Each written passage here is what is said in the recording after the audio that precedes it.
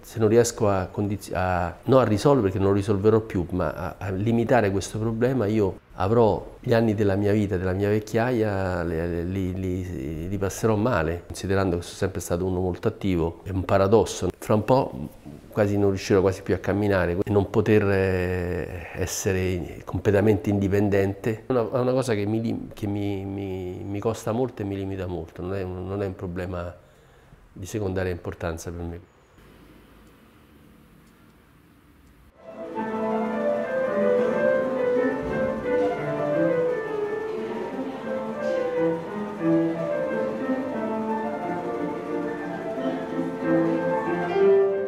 I think it's easy to get sort of addicted to singing because every time that you do it, it's a little differently. Sometimes it'll feel extremely natural and that's what you're always like aiming for. Like when that happens, it's like euphoric. You just want to sing all day long. When you're singing with tension, you can feel like a sort of pressure around your neck that isn't really supposed to be there. It's weird, but it actually ends up being like irritating. Like the air is actually like scratching my throat. The training you would do is it's all about your breathing, to try and make sure that you are engaged at every point of a phrase. Because if you lose that engagement, it's just like twice as much effort to try and find that engagement again and that control over your air. A huge amount of it is learning how to sustain the breath going out. You don't want everything to contract too quickly and to run out of air too soon. You have to do a lot of practice in breathing. I've had teachers who have recommended lying down and leaving a book on top of my belly, and to see if I can sustain long breaths, long exhalations, while trying to keep the book as still as possible and also the airflow as gradual as possible.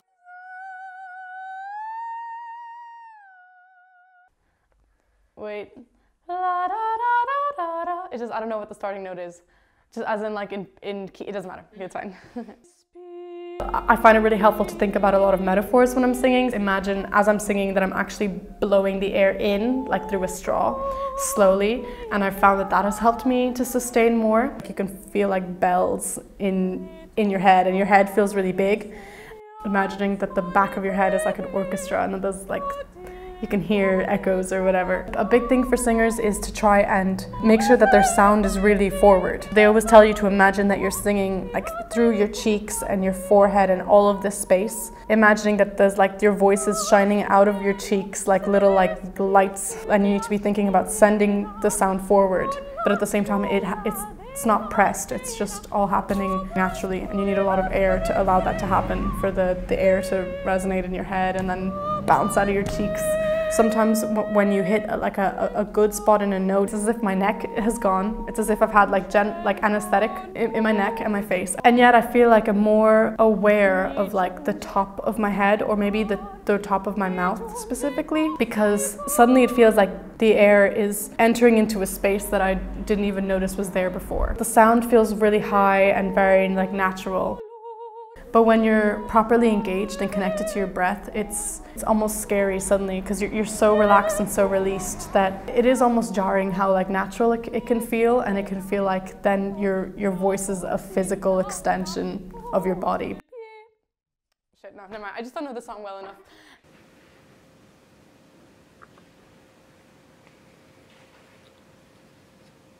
Bookbinding is, well, it's a hobby of mine, but it's something more than that as well. It's not just something I do in my spare time for fun, but that is true as well. I generally do it after like a long day in college or something. I like to just start a new little project, put a little notebook together. Might do one that only takes an hour, or I might start one that'll take me a few days. It's quite meditative. It's, you know, it's very repetitive.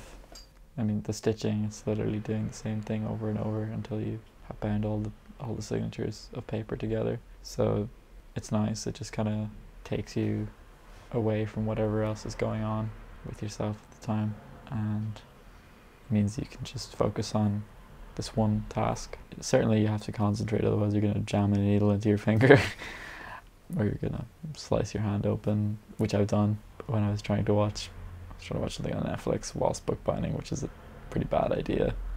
I've done it twice actually, where I've sliced my finger up. It's fun to experiment with different bindings, material choices, colors, whatever. You know, you might kind of discover something new or that's a bit different. The book's been around forever, not forever, but for a long time. Thanks, Gutenberg. So if you can kind of create, and it's a very like set way of disseminating information. So if you can create a new sort of method that's kind of a variation on the traditional book, you'll be able to deliver the information more easily or make your point in a different way. That's one reason I continually try to make new different bindings or whatever. It's very enjoyable to make something with your hands. There's a different sense of satisfaction than, say, I don't know, winning a race or some sporting thing, something like that. It's like I get to make things with my hands, and I guess there's the recognition that comes with that. When people see it, they think it's pretty cool. It's pretty interesting, because in the modern context, in the modern setting, definitely with people my age, people don't really know how to make things with their hands anymore. They just buy the things that they need. Bookbinding is something I do to relax, something I find joy in. It's the act of, creating something from a pile of materials, something that's greater than the sum of its parts. It's very satisfying to, assemble things. I love assembling or disassembling things. Bookbinding is just, another facet of that. It's enjoyable. I like making things with my hands, so can't really go wrong.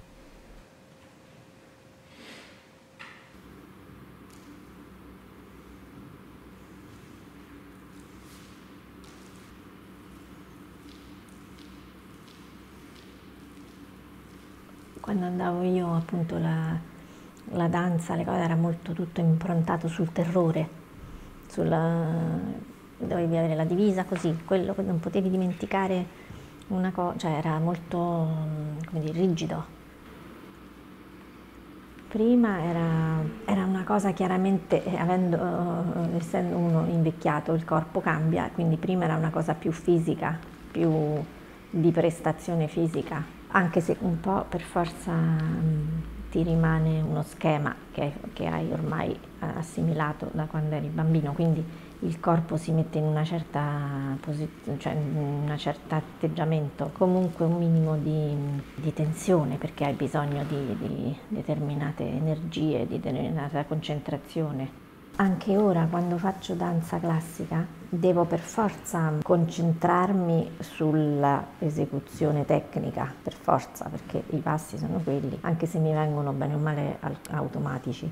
La concentrazione è sempre la stessa, però ora lo faccio con meno preoccupazione, cioè se non riesco a saltare, se non riesco a girare, se non riesco a niente, mentre invece prima era più chiaramente un problema, perché lo dovevi fare per forza, se no non aveva alcun senso.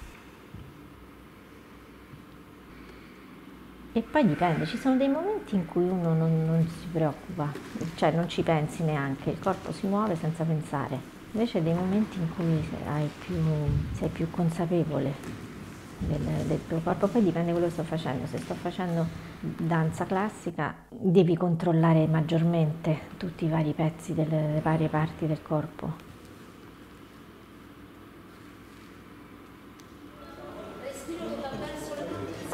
Magari nel tango diventa invece una cosa più artistica, più di espressione. Se sto facendo tango riesco a muovermi senza dover pensare troppo, quindi a lasciare, un po', a rilassarmi un po' di più senza dovermi concentrare esattamente su quello che sto facendo, anche perché quando ballo tango io non lo so quello che devo fare, perché è l'uomo che decide e io devo seguire, quindi devo solo cercare di sintonizzarmi su quello che fa l'uomo per poter seguire il movimento. Tango forse diventa più di sensazione fisica di quello che stai facendo, di capire quello che devi fare, di quello che ti viene chiesto.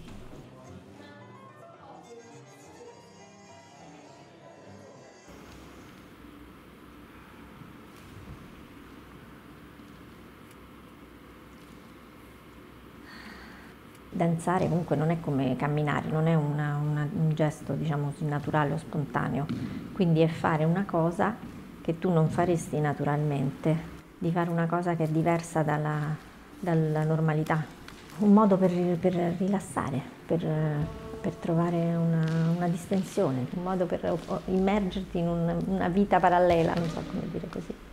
E che ultimamente lo faccio talmente poco che è diventata probabilmente sì una cosa più fisica che artistica.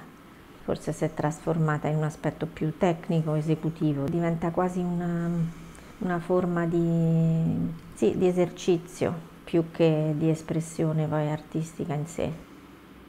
Sarebbe bello poter coltivarla più dal punto di vista dell'espressione, però per essere creativo non ti devi preoccupare di quello che stai facendo. Invece generalmente è il contrario, no? È difficile mantenere l'equilibrio tra le due cose.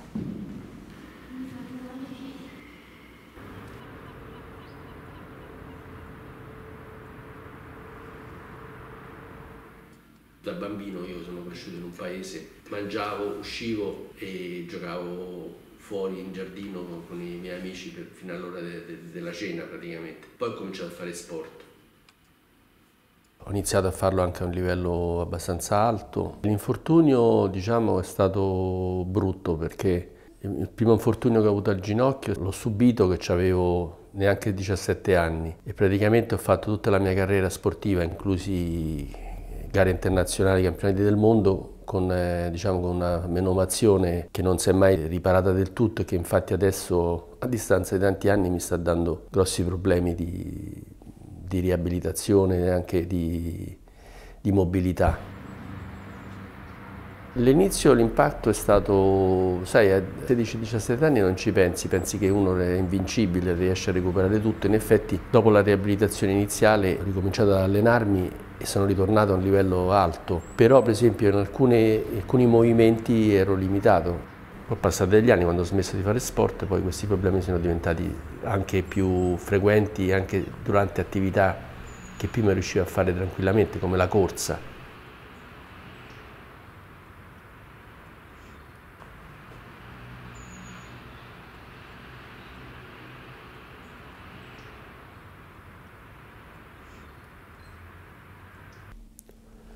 La cosa che mi ha scocciato è di non poter fare delle cose insieme ai miei figli, quindi è una limitazione importante secondo me.